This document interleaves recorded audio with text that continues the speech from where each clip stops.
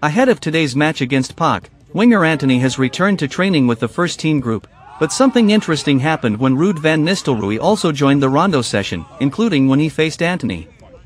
Van Nistelrooy has often been seen actively participating in group training, such as in a previous session where he pushed the players in a speed drill, but in today's rondo, he was seen making a couple of passes to help retain possession. During the session, when Antony, tasked with winning the ball, was up against him, Van Nistelrooy made smooth, skillful moves and controlled the ball so perfectly that he easily deceived Antony, leaving the Brazilian winger struggling to keep up.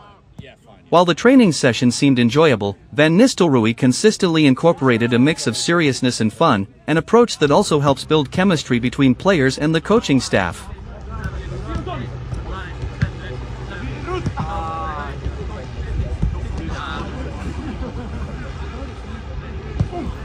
Ui!